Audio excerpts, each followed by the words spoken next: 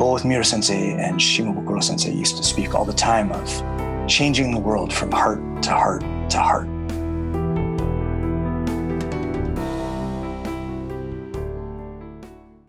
Hey there. What's going on? Welcome. This is Whistlekick Martial Arts Radio, episode 570 with Sensei Erik Johnstone. I'm Jeremy Lesniak. I'm your host on the show. I'm the founder of Whistlekick, and we want to get right down to it. I'm just a guy who loves martial arts. I love training. And that's why we do all that we do here at Whistlekick. And one of the things we do is this show. It's got a website, whistlekickmartialartsradio.com. Check it out. There's another website for all the things that we do, because we do a lot more than this podcast. It's whistlekick.com. Check it out. We've got a store over there, and if you find something in there that tickles your fancy, it's a weird expression, but we'll use it. You can use the code podcast15 to get yourself 15% off.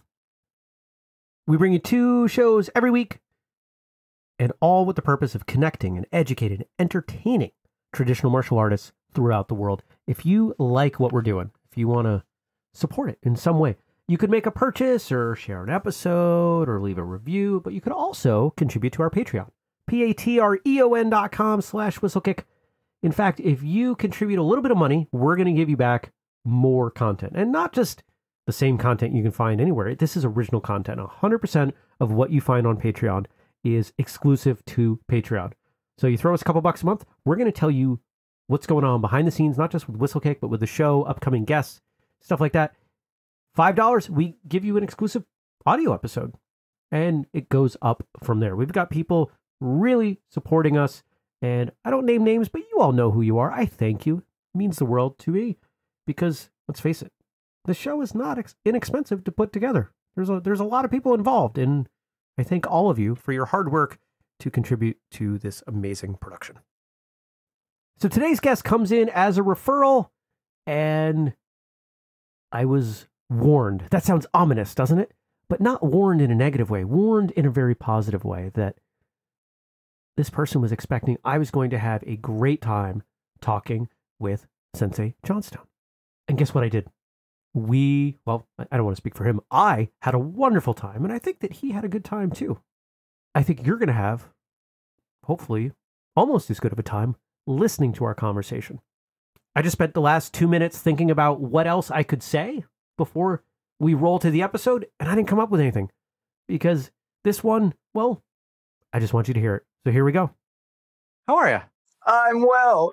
How are you, sir? I'm well. How are you? Doing very well. You're not going to see me. It's not a video show. Oh, okay, no worries. I don't even have a camera hooked up. The joke I make with everyone is you are welcome to turn off the video and pick your nose all you want. We don't even have to worry about that part of it. Well, I'll turn off my video only because I don't need to look at myself the whole time. It is a little awkward. It is. I get it. Yeah. So video stopped. There we go. So very nice to meet you here in this format, and thank you very much for the opportunity. Very kind of you guys. Well, we're all about talking to martial artists about martial arts, and that makes it pretty easy. If somebody's not down to talk, then they probably weren't going to be a good guest anyway. Yeah, true. But if we say, hey, True. do you want to talk about martial arts with a complete stranger for an hour? Anybody who says yes to that's probably going to be a good guest. Yeah. So where are you located? You up in Vermont, New Hampshire? I'm in Montpelier. In Montpelier, yeah. Very nice. I lived up Wilmington for quite a while. I went to Southern Vermont College, and I lived up in the hills there and worked at a ski shop at Mount Snow. And I used to head up that way pretty frequently, and I absolutely miss it still. Where are you now? I live down in Westerly, Rhode Island, where my wife was born and raised, and my family, my mom and stepfather live over in Mystic, Connecticut, where my family immigrated to from Canada. So we're in right on the shoreline here in Southern Rhode Island. And as I said, I married a girl from Westerly, so I'll never get out alive. Yeah. It's a good little place, though. Yeah. It's a good little place. Yeah, and you have some ties with Andrew. Yeah, I had the pleasure of meeting Andrew October a year ago, when myself and a dear friend of mine were invited to come up and teach at the Budo Fest for White Crane Martial Arts in Keene. Yeah. Led by Matthew Butler. And I'm pretty sure you know all about that story. And the loss of his teacher a number of years ago. So he had reached out to me. He had found me and reached out to me about, I guess it was a year after his teacher's passing. And inquiry, he'd found our website and what it was we did, and had seen some degree of overlap with what his teacher used to provide instruction in at the dojo there. And inquired about coming for training and potentially becoming a student, which he subsequently did. And so I had the pleasure of not only meeting Andrew, but getting to sit in on his Shodan test in Shorinyu karate last year. So that was very nice. And just a really warm and all of them really warm and welcoming. Lots of good energy with Andrew. And he shows up pretty frequently to our little our what was bi-weekly, not quite so bi-weekly anymore, but our little bi-weekly dojo happy hour on Zoom on Friday. Yeah. Nice. So, yeah. He's a good guy. He's a good guy. We recorded a couple Thursday episodes. We do kind of topic-driven stuff on Thursdays, and we recorded a couple topics earlier today. Oh, very nice. Yeah. Very nice. Yeah, I did get a chance to listen to the one that about the junior black belts and such, which he had actually given me a call about for some thoughts on that. So that was it was really neat. Very well done, by the way. You're very well done podcasts that you're putting out there. Thanks. And you're obviously very well polished with regard to putting these together. Well, if they're well polished, then I owe it to the time that I've put in and the team behind me. There you go. Because I don't do any of the editing anymore. I show up, I talk. When it's time, I stop talking, and then I go do something else. Yeah. Well, no, but you yourself sound really good. Sounds really good. Thank you. Don't listen to any of the early episodes, then. Okay. I won't say they're awful. I'll just say that once in a while, if I catch one of them and I press play, I stop very quickly. The only thing worse than your own voice is your own voice when you're aware that you're coming across like a fool. Right. Which when you're me seems to be more often than not, but So how did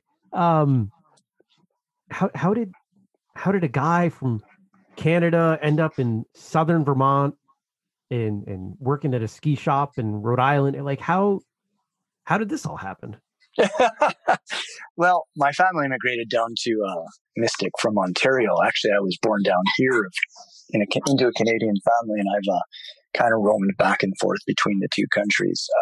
My grandfather was hired by the Mystic Seaport to do a lot of restoration work and initiate some significant projects there that he spent a good chunk of his life doing. And once he moved to Mystic, despite the fact that he even into his 80s kept threatening to move back home, never did. And we kept telling him, well, grandfather, really, it's not going to work out so well because you are home, you've built your life here. So they moved down here. And then my mom, when I was growing up, actually I was born when she was quite young.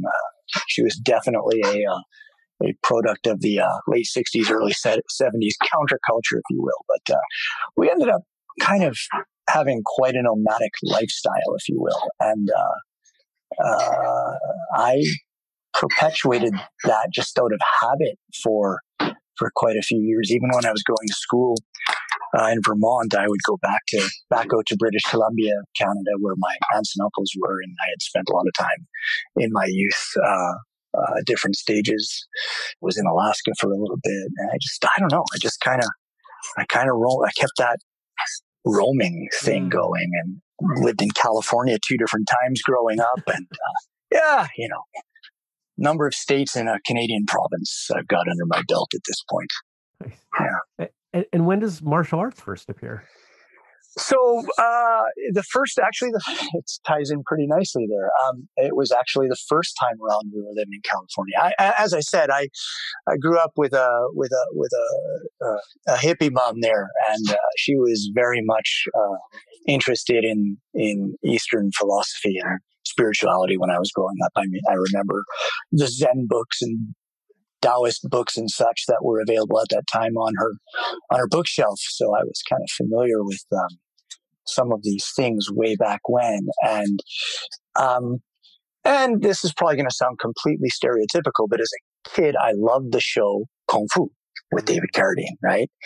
And so when we moved to California, and I also didn't grow up with a father. So when we moved to California, we had moved around a whole lot already by then. And so kind of always constant upheaval, always changing. And somewhere along and I wore glasses and my teeth were coming in funny. And somewhere along the line, I kind of, I just retreated inward, I guess, and my mom, based on her interests in Eastern philosophy, thought that maybe this would be a good thing for me, putting me into a martial arts school.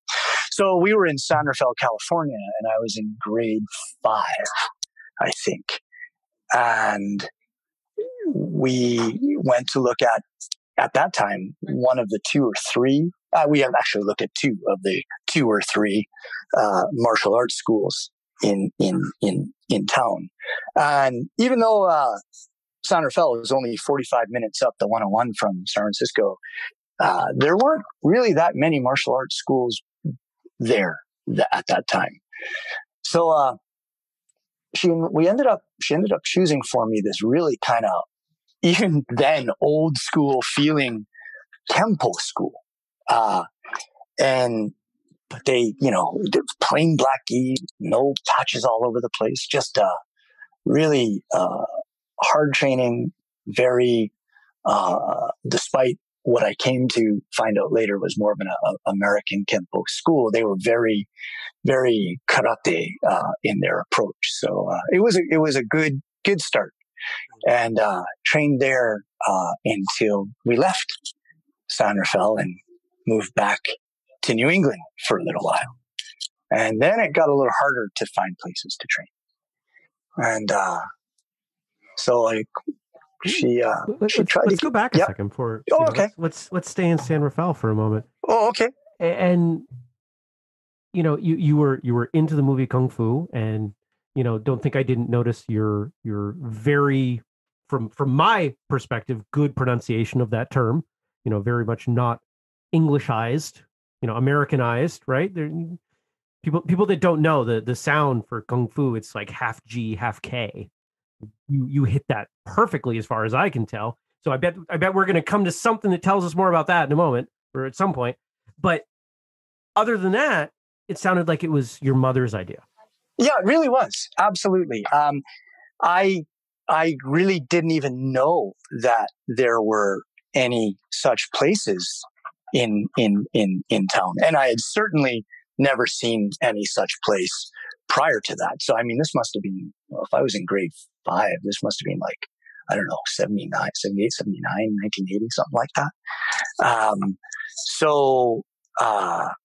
Yeah, it was not a common thing at that point. So I wasn't even aware. She had looked into it. She always found a way, no matter where we were, to hook up with the very international communities in any given area. So she had a lot of friends that she worked with from that were Chinese and Korean and Japanese and among others too. So she had a really interesting diverse array of friends, and they pointed her in the right direction with regard to finding what was available. And it was so it was her doing. Yeah. Oh.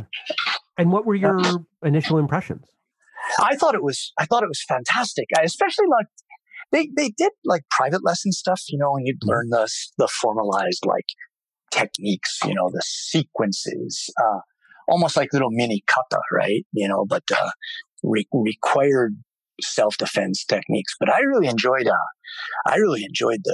the group classes, and at that time there really weren't a lot of kids in training, and certainly not in that particular dojo. So they didn't really have a schedule set up to where there were kids only classes and such. So I found myself as this guy in grade 5 and grade 6 training in these group classes with all these full grown practitioners, for all age, all ranks and skill levels. And it was fun. I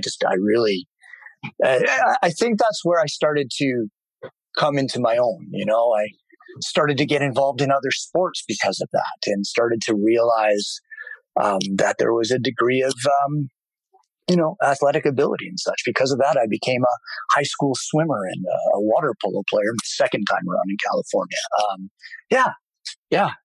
It was the start of certainly finally blossoming. Still took a while, but that was the beginning. Yeah. Nice. All right. So then you move east. Yeah. What then there's a little gap trying to find people to train with, and but it wasn't too long. I mean, we were right back in California. So let me backtrack. Let me kind of try to figure it out there. Yeah, there were some training gaps there. I'd like to say that I had trained consistently since 1978 or 79, 80, whatever it was, but there weren't many opportunities when we had come back to. First, we were briefly in Pennsylvania for like the very, very shortest period of time, because my mom had gotten a job in the energy industry, and her mom had gotten ill, so she was trying to get back east, and so she took a job at a job site. And once you're in that that track, it's hard to get out of it, and they start moving you around a lot anyway. So there was a brief stint in Pennsylvania where there was nothing available. That was a year. And then I was back into Mystic at my grandparents' place for a while my mom stayed in Pennsylvania. And so that was grade 8. I did some training with a man named John Upholtz, who was a karate practitioner, and he had a small group practicing in his basement. And again, it was mostly adults, and so I did that through grade 8, and that was kind of mostly I would say that served to keep the engine oiled, if you will. It kept my interest. It kept me at least moving my body in space in a martial art kind of way.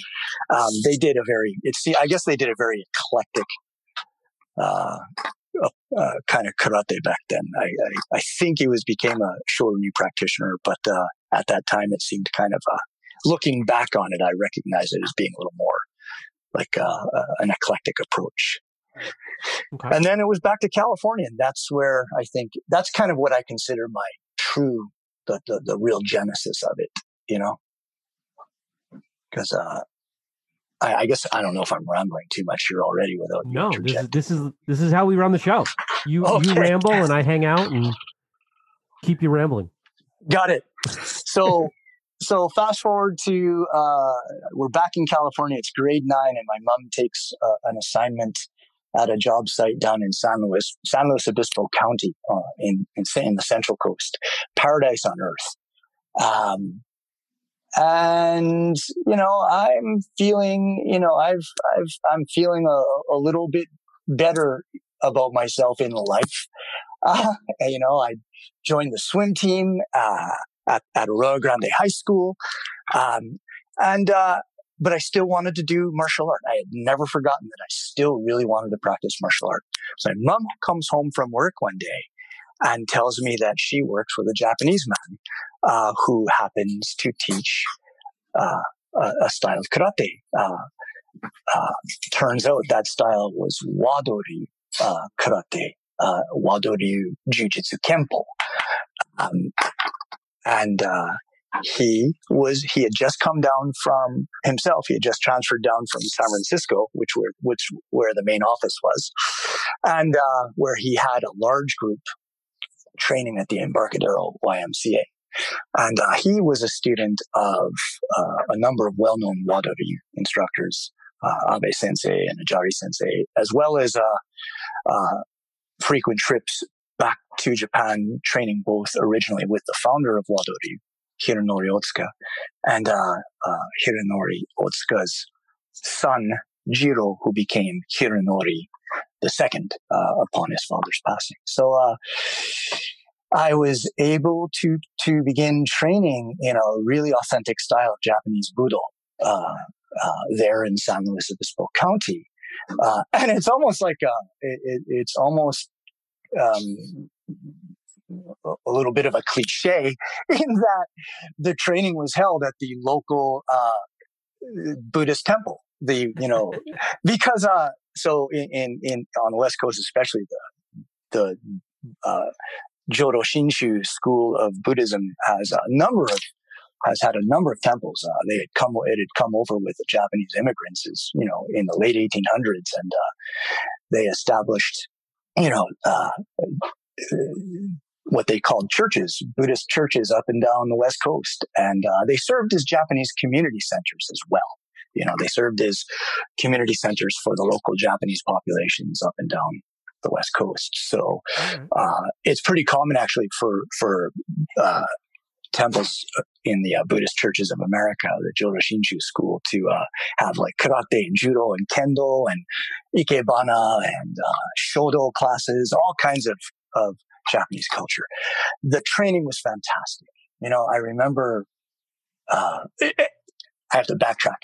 The first thing about that is, Hiroka Sensei, his name was Heidi Hiroka. Hiroka Sensei had put together a hard-charging group of guys that he had gathered from the power plant there, that he worked with, and then some others heard about it, and he had initially been reluctant to accept anybody under 18 into training at all, and but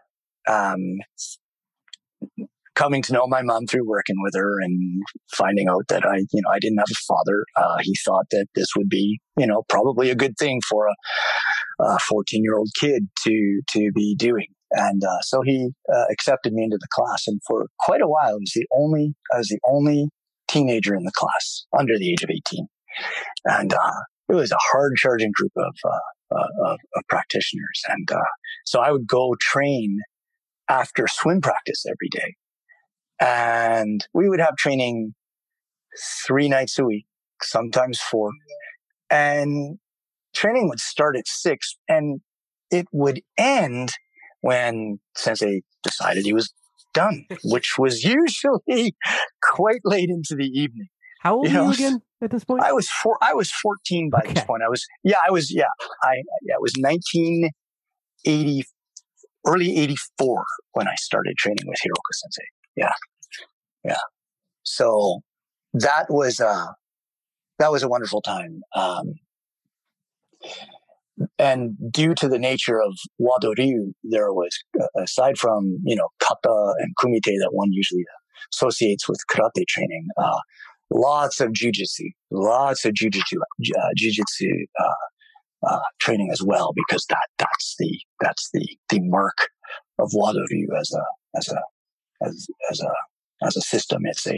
It's a real synthesis of the karate that Hironori Otsuka learned from Gichin Funakoshi and Choki Motobu. It's a synthesis of that karate with the Shindo Yoshinryu Jujitsu, in which he held a Menkyo Kaiden. So very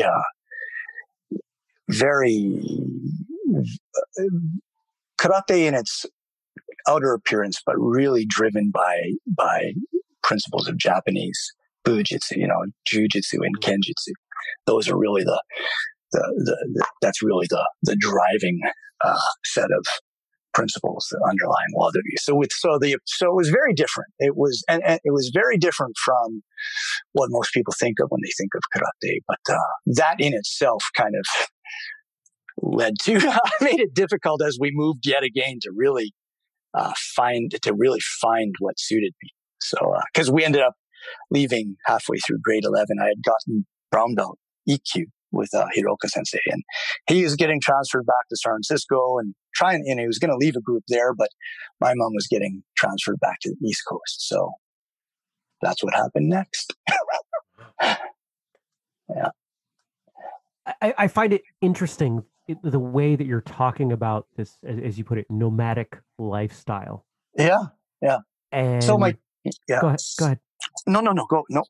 I'm wondering if you were as comfortable with it in the moment as you are now in hindsight. It had become so normal that it seemed comfortable. On the other hand, in hindsight, over the years, I think that some of the more negative impacts of that experience had gotten kind of buried.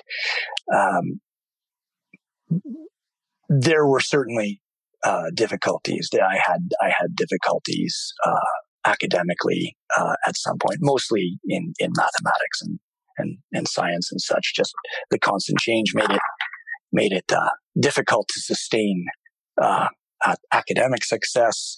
I had to leave a successful high school swimming career in California.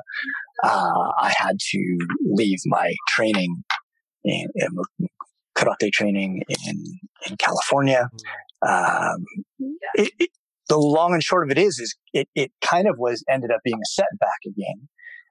Cause I ended up going to a few high schools, and, I started to, especially in grade 11, kind of really turn inward again. Grade 12 found us back in Mystic and around people that I had known when I was there in grade 8 and earlier in some of my elementary school years. But, the reality was that I was really kind of an outsider, most of the time. So when were you an outsider? Were there, and I'm guessing we're all going to imagine the answer to this question, but was the dojo a place that you felt different, that you felt like you belonged? Yeah, I really did. And I had, in grade 12, I looked around at what was available in the area, and between, from New London, Connecticut over to Westerly, Rhode Island, places that I was able to get to. And there was quite a bit of more, even though it was Okinawan karate that was being taught, Shoryu and such.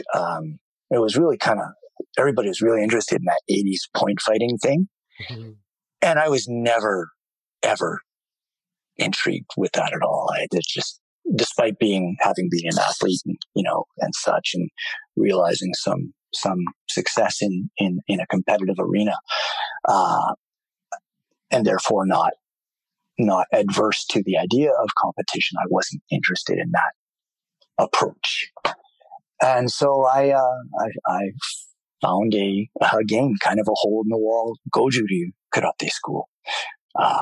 And I trained in Goju-ryu, in grade 12, and also started to practice Aikido, because for an old friend of my mom's from way back when, had been in Japan for a number of years, and he came back from Japan with a sandan in Aikido under Michio Hikitsuchi, who was one of the few to receive 10th dan from the founder of Aikido, Morihei Ueshiba.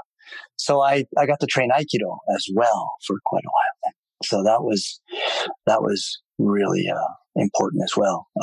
Another another important point in terms of a springboard. And really, I guess what I'm getting to is most of these early experiences became the springboard as I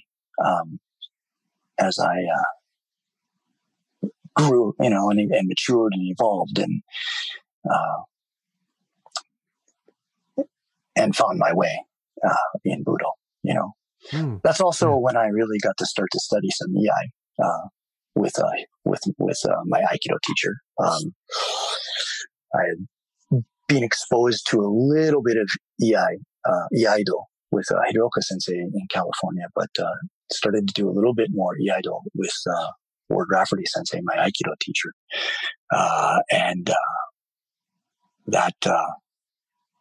Those the Aiki arts and the Jiu-Jitsu component of Wadoryu and sword was where I really knew I wanted to be. And so I continued searching and traveling to go and find those things, which I ultimately did. All right. And not quite sure what I'm asking, because you're connecting pieces that are, in some sense, you could look at them and say these are very disparate. These are very different things. You're being eclectic. You're choosing. I want this and I want this. Kind of looking for this martial arts buffet, and yet, they're not that. If you take the systemic element out of it, sword work and grappling work, they're not that foreign to each other, right? No, they really aren't. So at this point in your journey, you've identified the pieces that you want. Yeah. And I'm guessing you're hoping to find somebody who has all of them together, and you can just go to that one person. For the most part, yeah. And again, it took a long while. It took a long while to finally get that first shodan, for instance, and it was due in part to choices that I made. I found myself often in places where there weren't really, like going to school in Vermont when I was there. I would come down to Mystic and train in Aikido when I could, and I kept up a lot of the training that I had been familiar with. But in terms of so I guess what I'm trying to say is that to you it must sound like I have a completely different way of getting there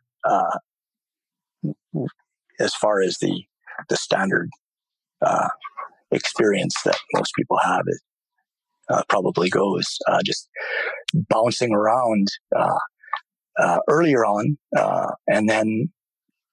and because of bouncing around geographically, there was a bouncing around in martial arts. So it wasn't really choosing a buffet approach. That's kind of what what life choices provided. Maybe I misspoke. I wasn't suggesting that it was quite choice based on where you were training, but I'm listening to how you're talking about certain things, the way you're talking about Iaido, and the way you're talking about the jiu-jitsu component of the Wadoryu school. You seem to have singled out the way you were talking about those pieces. And, I'm guessing that it was the sword work, the kenjutsu aspect of Aikido that you probably were drawn to more. I mean, am I getting this right? Yeah, you really are. You really are.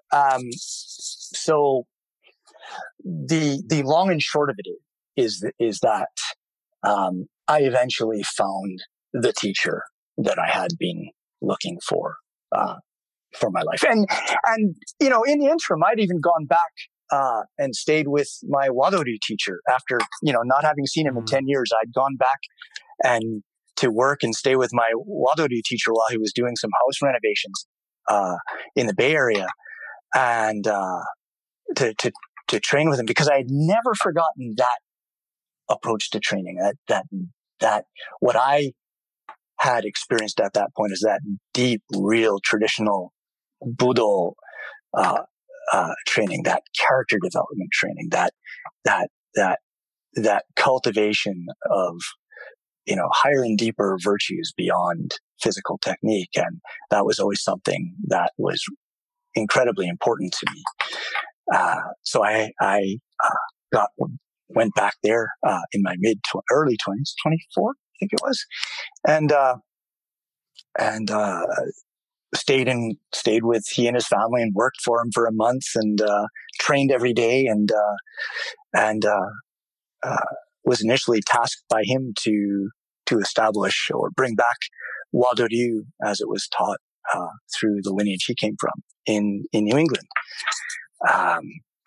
So that was a little part that was in the mix there in my mid-20s, but, talk about that. That's not something that most martial arts instructors are going to lay on top of a kid in their early 20s.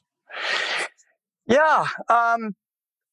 At that time I was also with, in Mystic. I was living in Mystic and the reason I had gone back out to train with Hiroka Sensei was, there was a little time of unemployment there. So, I had been training with another Aikido teacher that had recently come to the area.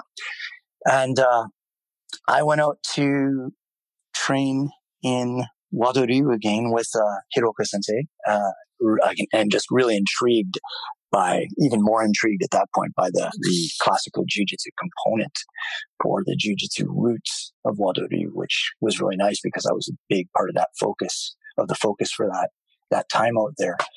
So after that point, came back east. My Aikido teacher, my second Aikido teacher at that time, Sean Nagel, had been approached by a local, jiu-jitsu group, a group that was headed by two gentlemen that were in the Navy and had studied Kodenkan jiu-jitsu, Danzan Ryu, the Okazaki lineage. And they started cross-training with Nagel Sensei and wanted to establish a dojo. And Nagel Sensei, knowing that I had been with Hiroka Sensei for a period in California and had come back, quite green still at Shodan, but tasked with, potentially establishing a Wado group in New England. Nagel Sensei asked me to take part in that dojo as one of the, one of the instructors, and by offering Wado Ryu there. So we had that going for a little while. We had that going for a little while, and things changed like that. Always seemed in my life. The only constant, right? Yeah. So I was starting to get a nice background in a few different Budo traditions, and fast forward to 2000, and this is where I come back to saying I found a teacher that I had been looking for. There was a reason I didn't go back to California to train with Hiroka Sensei. I won't go into that too much. Just that's okay. Yeah, just it was a unique experience going back out there with him, but I knew that that wasn't something that I probably should pursue in the future. And Wado Ryu in New England at that point was almost. I think it was there. I think there was zero Wado Ryu presence at that time. So really, knowing as understanding how young I was, mid-20s, and the grade that I was carrying, I felt it better to drop any concern with trying to establish something like that. Establish a whole tradition, if you will, or help plant some seeds for it in a new area, I should say, not establish the tradition, but help the tradition get established in an area. I was too young for that, too inexperienced for that. It was much more important for me to continue forward strictly as a student of Budo. But in 2000, I had the great fortune to meet Carl Long out of Kingston, Pennsylvania. And Long Sensei, aside from being a very senior practitioner of Shorin karate, specifically the Shobayashi branch, was also the senior-most student of Masayuki Shimabukuro, who would become the 21st generation Soushihan of Muso Jikiren Eishin Ryu Iai Heiho.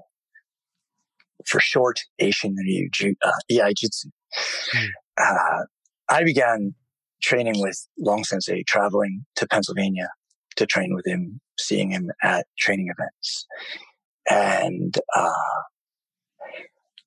very shortly thereafter, was also able to start training with Shimabukuro Sensei at events and training seminars that he was leading.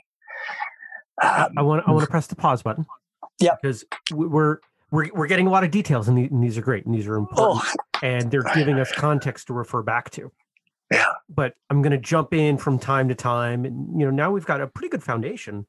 Yeah, this is way too long. I'm sorry, it's so long. Yeah. No, don't apologize, please. You would have to work very, very hard to hold the record for the longest episode, so I'm not concerned. Oh, I'm sure. I saw. I don't want to come anywhere. It's all good. No, but I want to ask, because we've spent a lot of time talking about the what, and I want to take a moment and talk about the why. Yeah. Because in this last minute, we just got. I mean, to me, it was, you found the thing, Iai Jitsu. Right? Like, I didn't even know that existed. But 5 minutes ago, 10 minutes ago, whenever I broke in, that was, if we were to just pick random Japanese words, those were the two things that you were looking for. Yeah. And somebody had a style for it. So I want to know what it was like, not technically, not just physically. What was it like when you found that? Was it ordained from heaven, and you went, oh my gosh, this is what I've been looking for, and you jumped up and down? Or was it much more subtle than that? No, that I think internally it felt that way. It felt like a jumping up and down. I really think it did. It's not that what was available to me in my immediate area wasn't good, valid. It was.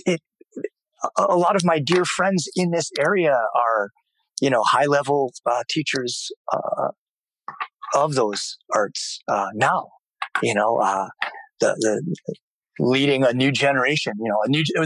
Them actually being the new generation of leadership in those traditions. But what was available wasn't really for me. It wasn't what grabbed me. And what grabbed me was that deeper intention, but also that older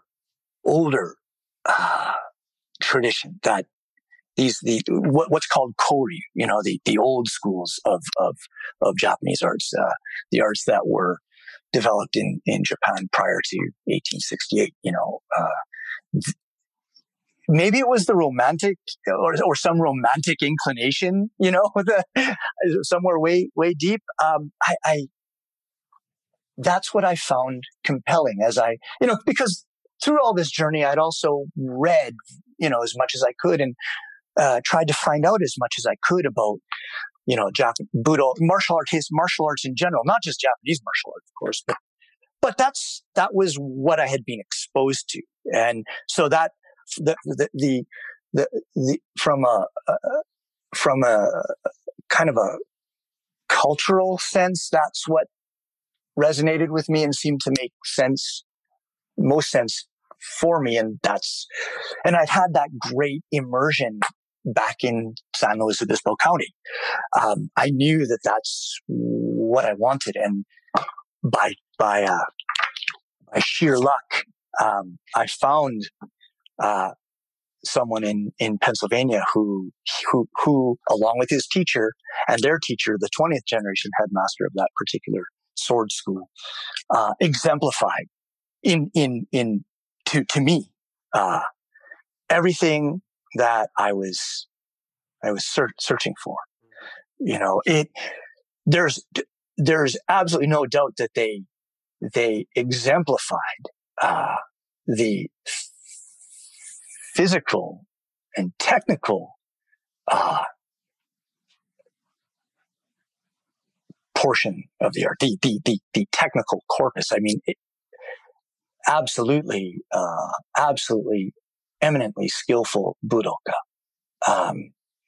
But it was who they were and what they were about that really captured, my interest. So the fact that I could study this Koryu, this Japanese sword school of over 450 years standing, that retained all of its claws and fangs, if you will, in terms of it being a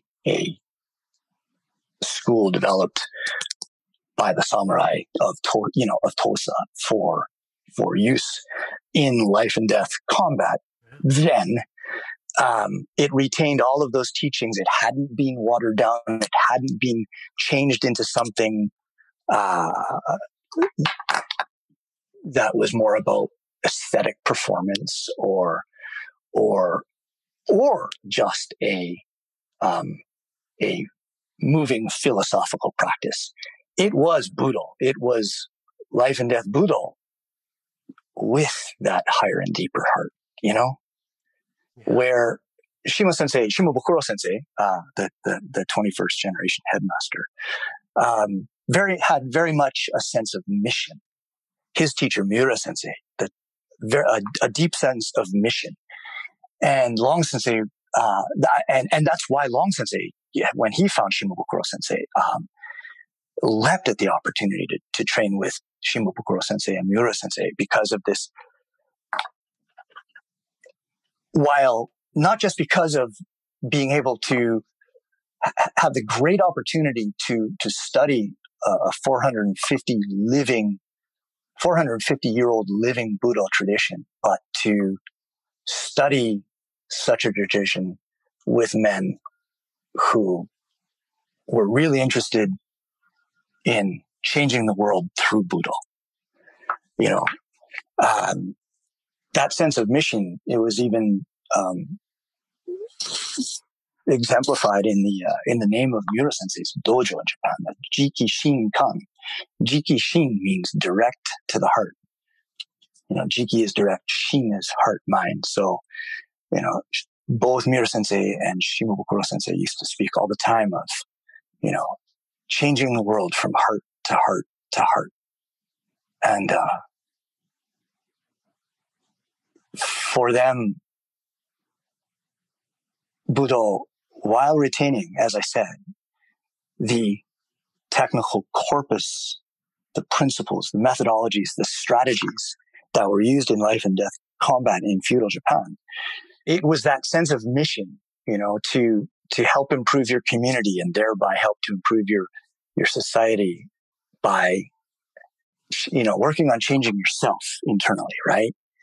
Awakening to a higher reason in life, you know, living a life built on a foundation of gratitude and dignity, wisdom, hopefully, and compassion, most importantly. That, as I said, that's what really grabbed me. That synthesis of a living, breathing Koryu with this real deep, urgent sense of mission for living a life of virtue, and this tradition really serving as a vehicle for actualizing that life of virtue, Yeah. And 20 years later, I find myself one of the senior practitioners and instructors under Long Sensei, who since Shimabukuro Sensei's, actually both Miro Sensei and Shimabukuro Sensei passed away in 2012. Miro Sensei had years earlier transmitted the art completely to Shimabukuro Sensei, naming him the 21st generation inheritor, Soshihan. In 2012, Long Sensei became the 22nd generation Soshihan of our line of Muso Jikiden Nation. And I find myself often curiously in the position of being one of the senior practitioners, instructors training under him and helping him propagate the art throughout the Northeast, throughout the country. It's really, as I said, quite curious to me how I arrived here, given that really odd training history, that I have. You're using some interesting words to talk about teaching or sharing of information. You said propagate. You said transmit. And, if this was at the beginning of the conversation, I might think, oh, this is just part of your speech pattern. But I suspect not. It sounds like you're choosing those words very carefully.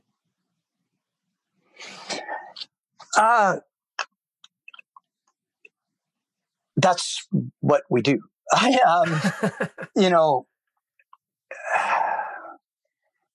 It's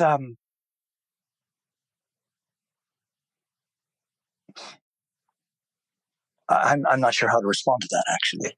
And that's okay. Maybe you don't necessarily have to. Yeah. I think for any of us, the things that we spend our time doing, martial arts and non, show what is important to us. If I spend a lot of time working on my house, I probably love my house. If I spend a lot of time with family, I really love my family. Hiking, I love being outdoors. When we confine that concept to martial arts and what we study, we find one of two groups of people. We find people who train what they've trained because they've always trained it, and they don't know other options. Not to say that what they're training is bad. It's just that's what they do. Yeah. And then you have other people who, like yourself, have trained a whole bunch of different things all over from a bunch of different people, and ultimately find what, I guess the word I'll choose here is resonates best for them.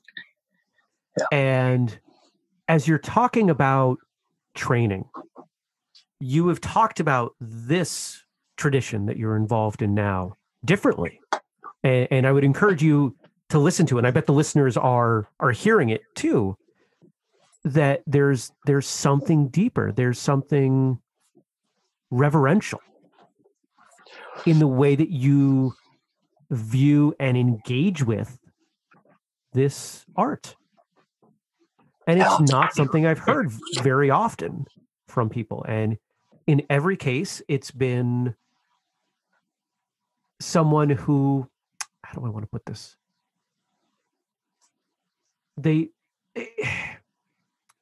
It's cliche, but when the student's ready, the master appears, right? So take it back to that moment where I said, was it clear that this was, some gospel, overhead angel singing, this is the art that you wanted, right? And here it is. And you confirm that a bit, that, there was something there that I was jumping up and down inside. Yeah. Yeah. And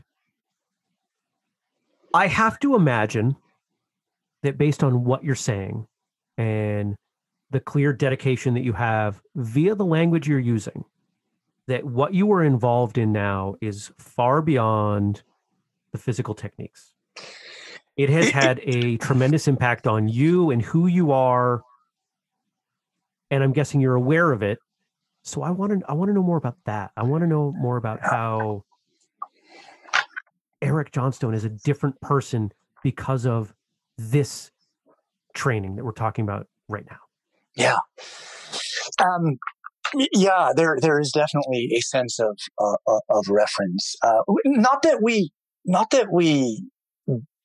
deify or reify the individuals that came before us. I don't deify or my teacher or my teachers, but in fact, I'm actually quite close to him, and we've spent enough time together that we're very aware of each other's humanity, but there is reverence for the living tradition, the flow that has come down through 22 generations, the sense of mission, but also a profound sense of obligation, obligation to Long Sensei, obligation to Shimabukuro Sensei, to repay them for allowing me to receive their teachings. That repayment comes in the form of obligation to those that I have the good fortune to provide instruction to. So it's like an obligation that moves in two different directions through time. We have this sense of obligation to the future generations, to students that haven't even walked through the door yet, to transmit this living tradition, undiluted, to transfer the heart, to transfer the soul of what makes this tradition what it is and what makes the men that passed it on to us. And I say men because there have not yet in our line been any,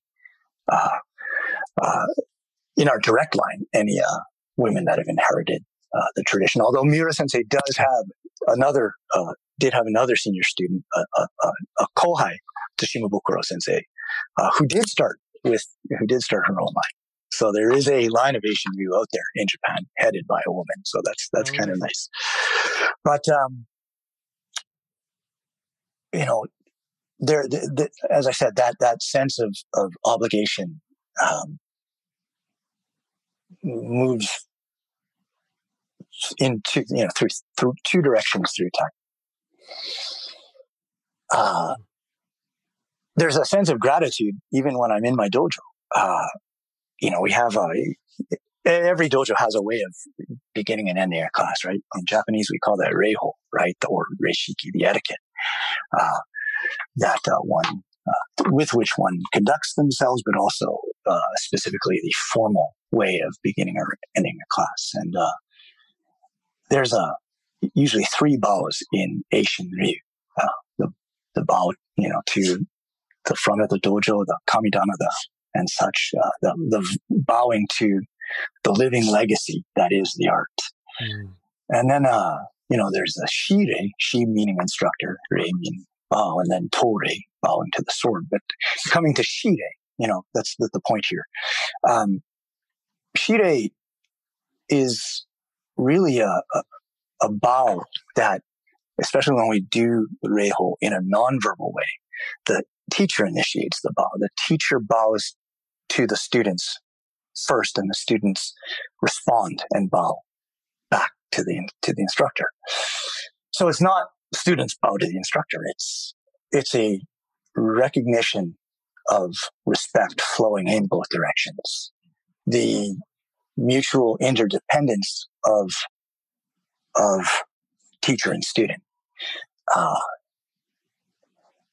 teacher doesn't exist in that role without the students sitting across from him or her. we don't get to fulfill our obligations to transmit the art without students coming to the dojo, without students coming to training events.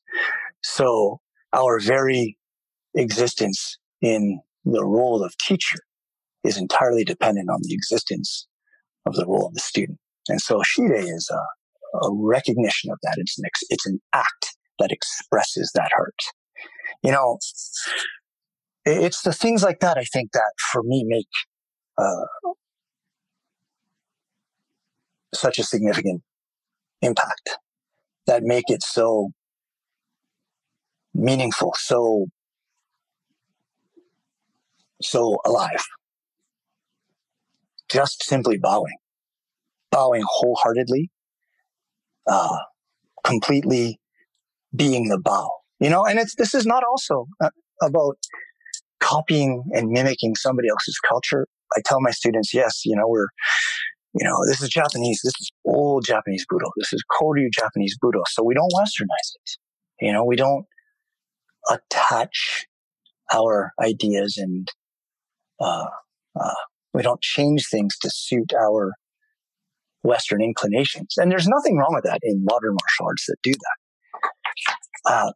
But coming back to this idea of we're not just merely parroting or mimicking somebody else's cultural construct.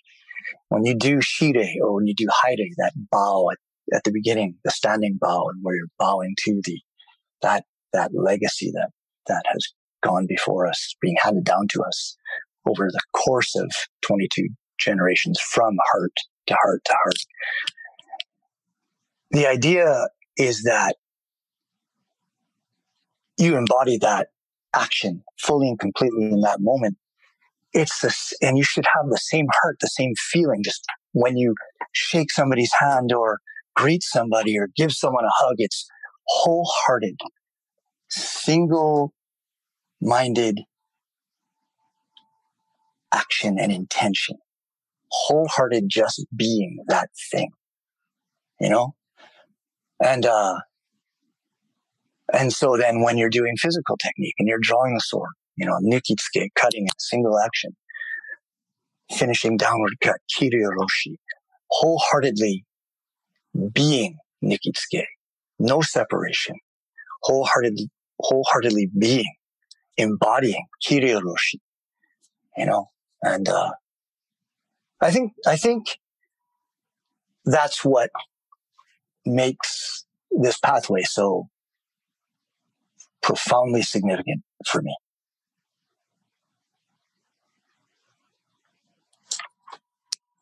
Some heavy stuff. It's intense. It's intense. It's the ability to be present in that way. It's so difficult and yet so necessary. It's something I've been working on myself quite a bit through this pandemic, because otherwise I'm losing my mind. Yeah. Do you find it easier to do that with a sword in your hand? Certainly there's it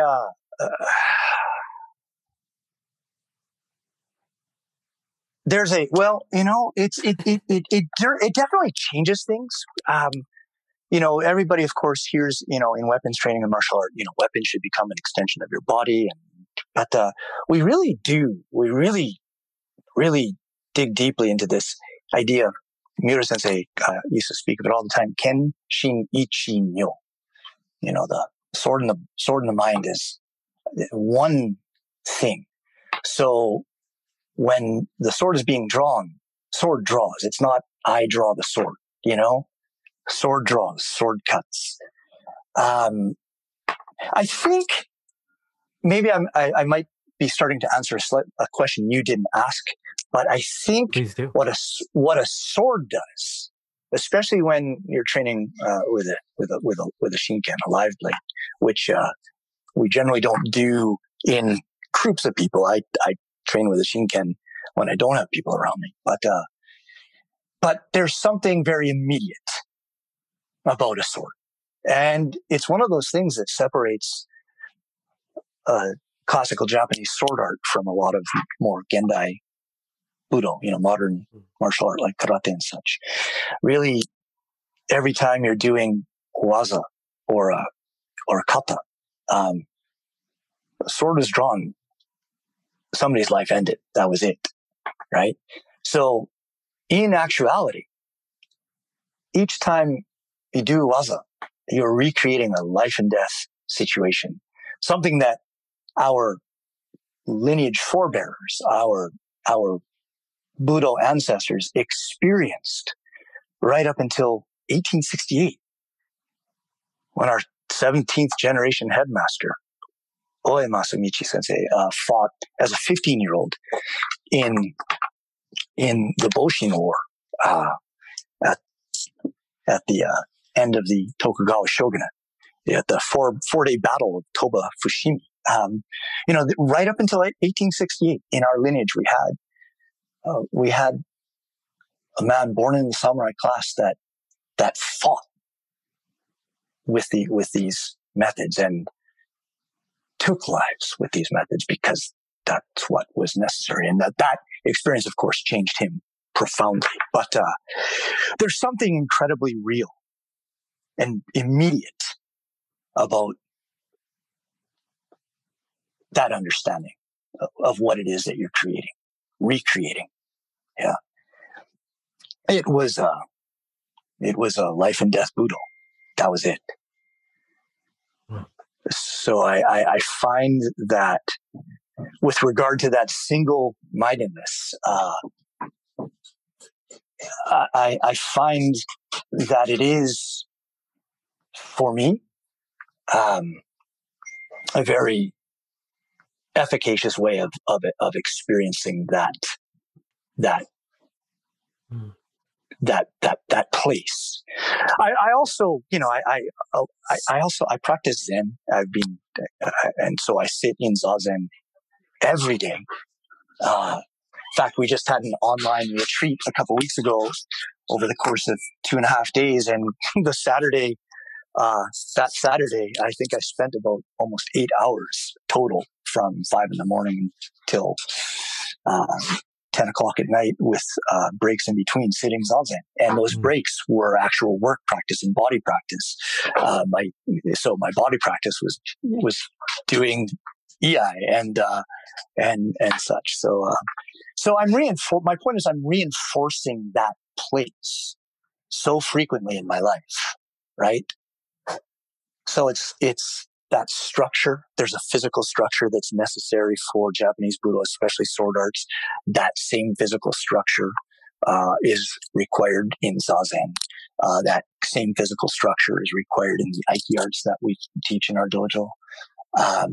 So I am constantly reinforcing that mind and body, that heart, that place. So, yeah. Let's switch gears a little bit, because I want to tie some of these ends together. We've got a lot of thread here, and that's not a bad thing. I certainly don't want you to think that's a negative judgment. It's just an observation, and it's because there have been a lot of bits, a lot of stories, a lot of aspects that we've talked about here today. Yeah, and I really didn't even intend to get into all those details. I know. That's the beauty of this format, is I just kind of hang out and people talk, and quite often in hindsight they go, why did I go there? That's what needed to happen today. So the first thing that I want to do is I kind of want to flip the clock over. We've been talking about the past. We've talked about today. I want to talk about the future. You're welcome to. I'm not going to put such a fine point on it to guess your age, but I've got a rough idea based on dates and ages that you gave us. Yeah. And in the world just in the world, you're still quite young. Yeah, you've got decades ahead of you. I'm 51. I'm 51. But I find a very youthful feeling. 51. I train Budo every day. I lift weights pretty well every day. So keeping young and healthy. and that's part of my obligation to my, especially, to the arts that I teach. It's part of my obligation to my teacher, in that, not that he's ever asked me to, but he hasn't put it that way, but, I haven't, the senior group of instructors immediately under him, we're all kind of starting to get up there, and there are some, we're realizing some issues with knees or Sure. this, that, or the other. So part of my personal intention, part of what drives me, is keeping young and healthy so I can, just do my job. What is your job? My job is to help him transmit the art to the members of our ryu, to the members of our koryu. So when we go to training events, I'm often called out onto the floor to demonstrate what we are working on at that moment. And that often means receiving corrections for the benefit of everybody else. But I go to all of these events with a job to do. We demonstrate in Japan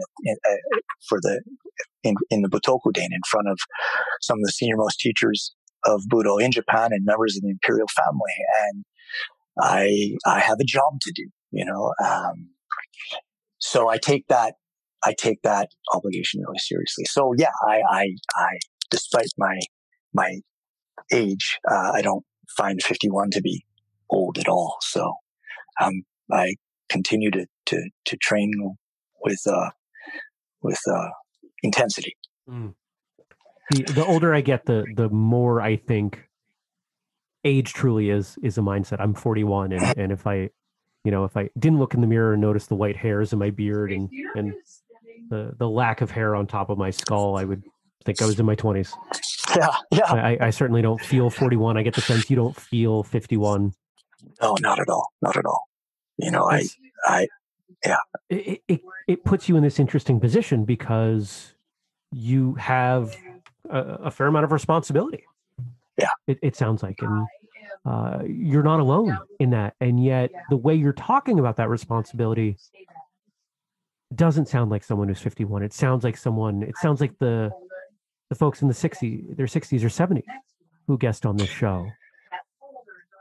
And I think that creates an opportunity, but I don't know what it is. Yeah. Because it gives you that much more time. Yeah. It gives you that time in that role to further the transmission, the propagation of this art in a way that seems appropriate to you and to others, whoever, however. Oh, and that's also, while realizing that, I'm still growing and still learning and still receiving instruction and correction, and, there's so much more to do. It just so happens that I've also been tasked with the job of helping to transmit this art forward. My teacher made promises to his teachers, and I've pledged to assist him in fulfilling that promise to the best of my ability. Let me ask you a question that I don't know if I asked it in this way before. I trust my gut at this point. I've been doing this for years and tend to trust my gut. And sometimes I'll take a shot. Usually works. Mm-hmm. Maybe it doesn't. Let's fast forward some decades. Mm-hmm. Doesn't matter to me how many. And you're dying. Mm-hmm. And you're sitting there, laying there, however you envision it. Mm-hmm. And somebody comes in and they say, with regard to your martial arts, were you successful in achieving your goals? Mm. Are you aware? Do you have those goals thought out? Are there concrete things, or is it more subjective? It's actually a few things. First of all, it was a lifelong goal to have my own dojo. That took forever, but I finally did it. And it took forever because I chose to pursue arts that weren't going to be bringing people flocking to the dojo and breaking down the doors to get in. It took me a long time teaching over the course of however long it's been now, usually renting time and space from dojo run by colleagues and dear friends of mine to finally get to the place where I could have my own dojo. And that wasn't without some serious coaching along the way, somebody else showing me that it could be done. So that goal, a lifelong goal, has indeed been realized. I don't do it for a living. I do have a day job. That is okay because that day job affords me a tremendous degree of responsibility to follow through on this calling, which is really how I see it. This calling. It allows me to respond to that calling. So yes, I have fulfilled concrete goals in terms of having my own little traditional Japanese Budo dojo, having a place where we can come together, where we have the opportunity for practice to take place, having the opportunity to have my teacher come and provide instruction to all his students, because we're all his students ultimately. So that's a very concrete goal that's been realized. I didn't expect to be in the senior leadership in this Koryu. I didn't expect to be leading an Aiki Jiu-Jitsu group that others are seeking to connect with. But that just happens to be what has taken place. In terms of realizing goals, it's kind of more subjective goals. It's hard to say. There's no doubt that this pathway makes me a better human being. It helps me cut through very viscerally, very, it's kind of very, as a swordsman, it's much less of a metaphor than it is for others. But, it's a pathway, it's a practice that is a vehicle through which I work on cutting through my own delusion, my own greed, anger, and ignorance. Okay. And the thing is the more grime you wipe away off of your consciousness, the more work you realize there is to do. And so it's a never-ending process. It's a never-ending process of refining and refining.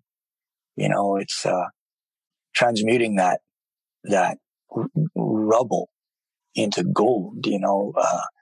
Realizing the light existing in the depths of your life. That's a never-ending goal. It's never going to be accomplished. I guess the answer to that is what others who know me would say at that time. Did I make a difference in this life? Was I a good man? Was I a good father? Was I a good husband? Was I a good son? Was I a good student? Was I a good teacher? If I can say yes to any of those things, or if the people that love and know me can say yes to those things, that's a victory. If people want to reach out to you, email, yes. Website, social media, any stuff like that you're willing to share? Oh, of course. Yeah. So my website is shindokanbudodojo.com. My email is shindokan1@gmail.com. Shindokan is SHINDOKAN.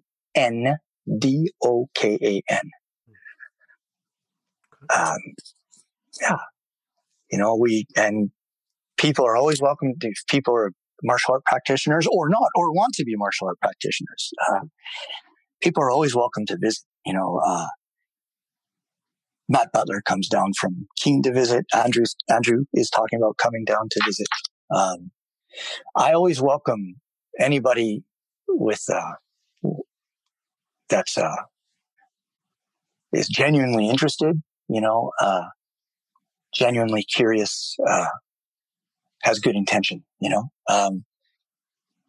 we welcome, our doors are open to people if they want to come and see what at least at my level of understanding, Koryu Japanese sword, Musoji Keren Eishinu Iai is, or our expression of Aiki Jiu-Jitsu is. People are always welcome. Right on. Typically, I ask some kind of broad, esoteric sort of, how do you want to close out the show, kind of vague thing as we fade out to the outro. But we've done so much of that. That's been the whole discussion, and it's not a bad thing.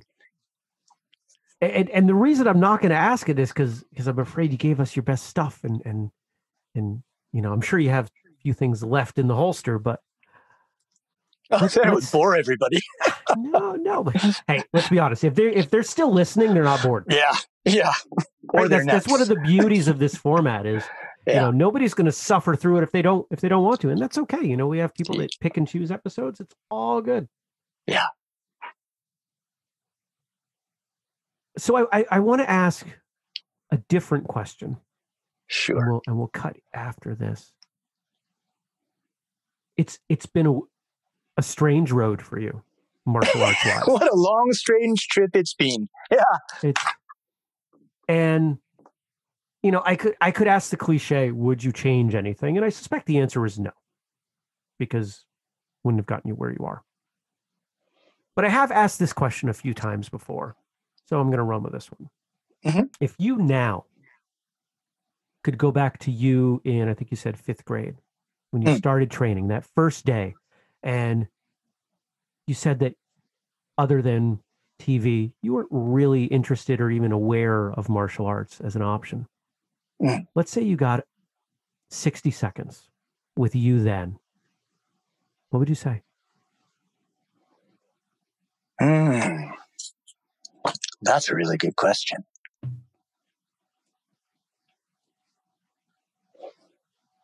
I would say,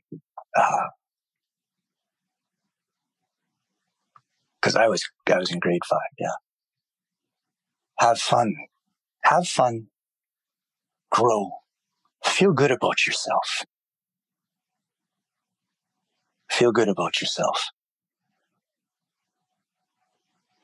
Do your best.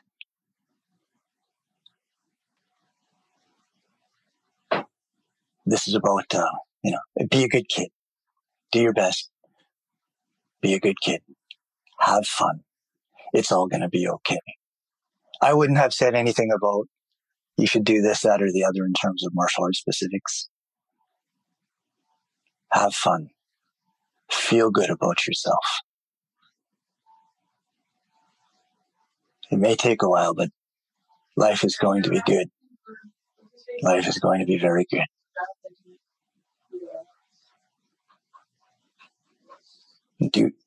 That's it.